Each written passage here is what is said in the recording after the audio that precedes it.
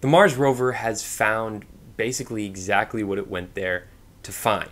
When it drilled down in the first time it took a soil sample, it found that the clay soil sample it had was 20 to 30% smectite, which is a mineral found in the presence of water. And so you basically have scientists drawing the conclusion that because they found this soil sample in the place that they didn't even expect to find it, Curiosity was still had a few had a couple kilometers left to go, and that was the prime location, this dried up kind of lake bed that they wanted to take these soil samples from. But they were just doing this in the initial testing, this first soil sample, but they found pay dirt there, which was kind of unexpected to them and really lends to the conclusion that, okay, you find this mineral that you're looking for, and that pretty much supports the fact that there's water there, and if there was water there, then there was likely life. What the Curiosity team has found is incredibly exciting.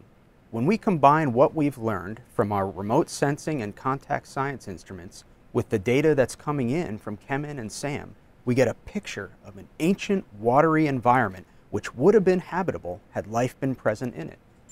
As an example, the information that we're getting from the Kemen instrument tells us that the minerals that are present in this lake bed sedimentary rock at John Klein are very different from just about anything we've ever analyzed before on Mars, and they tell us that the John Klein rock was deposited in a freshwater environment.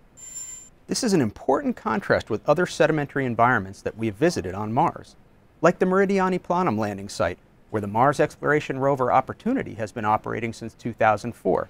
At that site, sedimentary rocks record evidence of an environment that was only wet on a very intermittent basis. And when it was, the waters that were there were highly acidic, very salty, and not favorable for the survival of organic compounds. This is in direct contrast to the freshwater environment we're seeing here at the John Klein site. The SAM instrument is telling us that these rocks contained all the ingredients necessary for a habitable environment.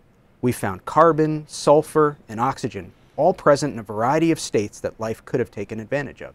All in all, these few tablespoons of powder from a Martian rock have provided the Curiosity science team with an exciting new data set that tells us that Gale Crater, and perhaps all of Mars, contained habitable environments.